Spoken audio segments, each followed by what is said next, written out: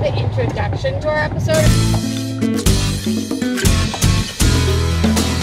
Hola, hola, ¿cómo están? We are the Whirl Girls. I'm Dorina. I'm Steph. And I'm Roxy, and we give everything a whirl. Today we're giving Day of the Dead a whirl. Which also translates to Dia de Muertos, so we're going to build an altar. The arch actually is the entrance to the underworld.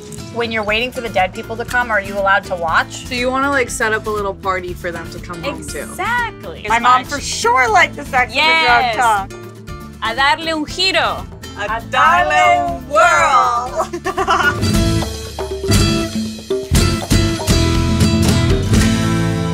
So Day of the Dead, Dia de Muertos, is from October 31st throughout November 2nd. And what happens is that supposedly the spirits of our loved ones that are deceased come and visit this altar that we're building for them. Is Coco an accurate depiction? You think of the vibe? I think so. I really think Coco is one of the most accurate movies that Pixar and Disney have ever made. Recuérdame. It's good. Recuérdame. It's a good movie. Did you see it? Yeah, no, I liked it fine. Did you not cry? It was good. It was good. Did you not cry? She doesn't want to give Roxy it. didn't cry. She doesn't want to ruin this episode for us, D. That's what's happening. It was very good. I liked it. You're the only person I know that did It was not really lose their good. shit. It was good. But you Here didn't comes cry. Critic Rox. I liked She it didn't fine. cry. Her tomato meter is not high. What, am I not allowed to build the altar now? Because I thought Coco was very good. I thought Coco was very good. It was a very good movie. Yesterday, in preparation for today's episode, we actually went downtown and visited a lot of cool shops. We got some marigolds. Flores de cempasúchil. That's what we said. Yeah, I said that. Yeah, that's true. And then sugar skulls. Calaveras. Calaveras. Nice. Also what I said. Yeah, we got a lot of cool stuff that we're gonna be putting on this altar today. Oh, stop it. Oh my God, wait, we need these? Wait, this would be a sick vase. So what is the order? Like, how do you start building an altar? It's kind of dealer's choice. So first we're actually gonna start with the papel picado, which Papel is picado. Papel Papel picado. picado. Who says it better, me or Steph? Okay, say Say it. it again. Papel picado.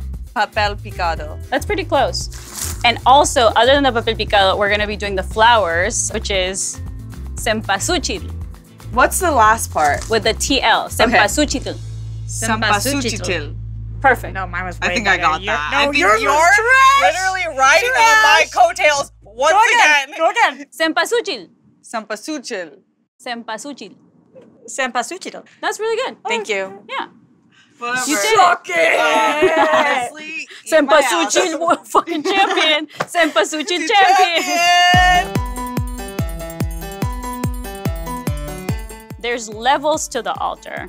And so each level apparently means different things. High fashion, girl. High fashion. All right. Get out of here, you clown. So technically the top level is supposed to be heaven. And then the middle level is supposed to be earth. The lower level is supposed to be the underworld of the Aztecs. So which that's is your really level. cool. You should want to start down there. So let's do it. Oh, okay.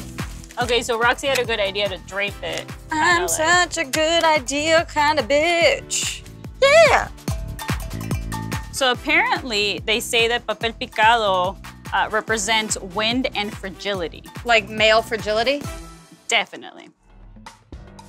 The next step is flores de cempasúchil, the flowers. The scent and the color of the flowers actually helps the spirits get to the altar. It guides the spirits to visit the altar. So we're gonna make an arch of flowers, or we're gonna attempt to make an arch of flowers, because the arch actually is the entrance to the underworld. Dee, what's your favorite part of Day of the Dead? You guys know how much I love Halloween and I love dressing up, but with Day of the Dead is just cool because the whole point of it is that you're honoring your dead. It's like the one time of the year that's specifically meant to celebrate the dead. In your cultures or your religions, do you have things like this where you celebrate your dead? We light mad candles for dead people all the time. And then also at temple, some of our dead people's names are on the wall. It's more than that, but that's my brief overview of being Jewish. May I please have some tape, sir? Gracias. More tape, please. Oliver makes me cry more than Coco. You know what, Rox? Oliver. It's a good movie. See what I did? That works. Stuff you need to be doing yours. I don't know. I wasn't like... So do You want me like to a do it? little Yeah. loop thing. I can do it. You want to do it? Yeah. Just do that, like around it. I got it. I don't got it. Oh, it's because it's farther away than Yeah, mine. that's how I was. So then do that. Okay. Then, Yes. This is a really good job, guys. Okay, it stayed. We have the actual arch. So now we just have to put a bunch of flowers all over. So Dee, we take these, we cut the stems off, and we put them here like they're flat flowers. Exactly. Like a flat earther, but a flat flower. Are you a flat earther, Roxy? Yeah. You know how they say a watched pot never boils? Are you supposed to...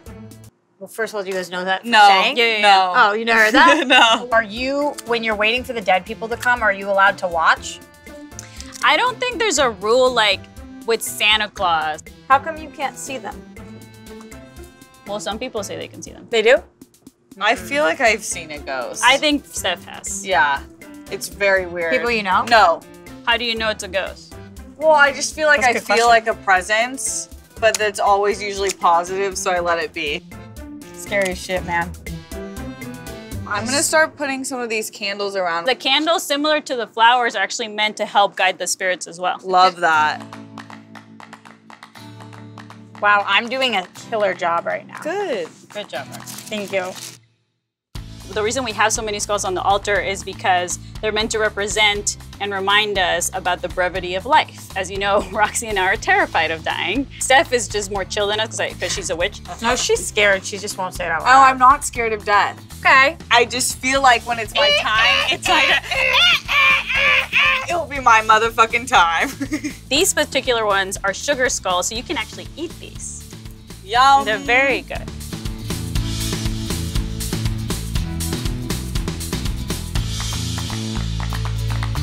So basically now we have to add salt and water as well. Water is literally meant to quench the thirst of the spirits, and then the salt is just a purifying element.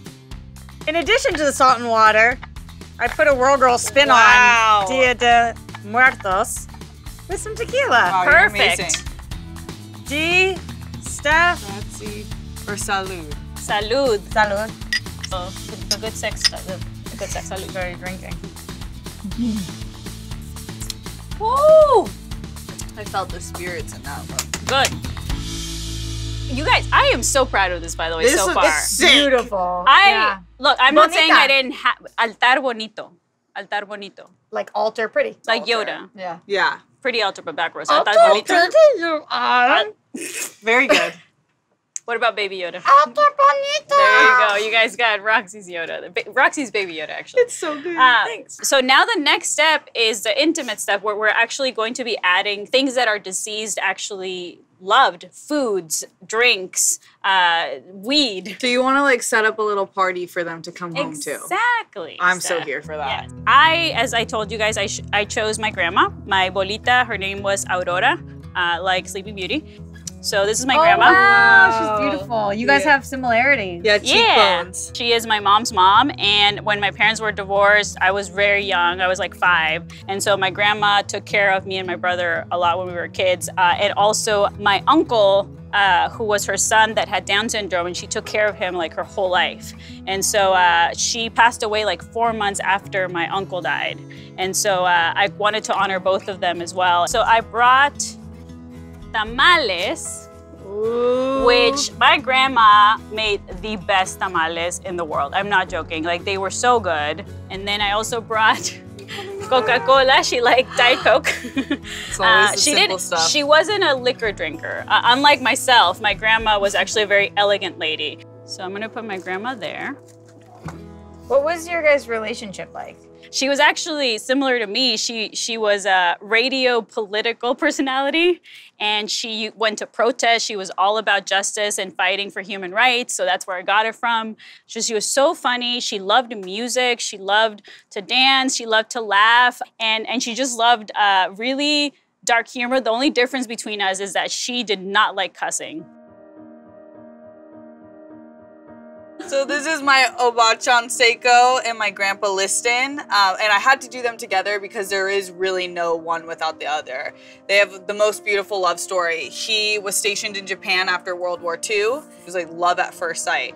So they moved to America, And that's actually when they both passed, we had their ashes spread across the Pacific Ocean because that's where they crossed to find each other's love. And that was in the words of my grandpa.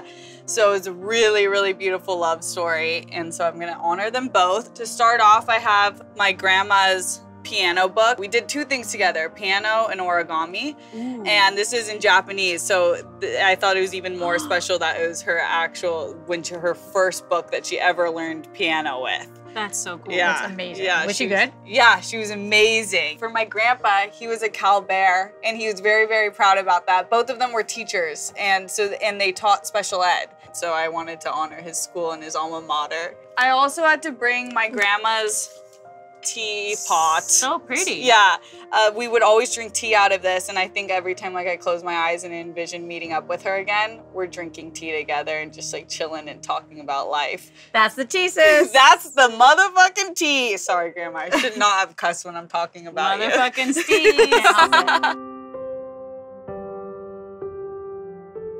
Okay, so this is my mom, Lori.